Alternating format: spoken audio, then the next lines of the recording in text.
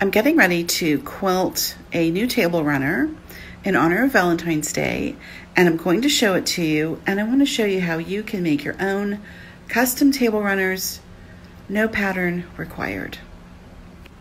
For this one, I used 3 blocks and I just stitched them all together. They're oversized, so they're 16-inch blocks. They are large. But I just took those 3 blocks, I put them together. I put on a little narrow border just to, give it a little space, a frame. And I'm going to quilt it and bind it, and it's ready. I chose to use the same fabrics across the blocks, and that helps to tie everything together. So if you've got some blocks that you really like making, make them up, stitch them together, and you've got a table runner.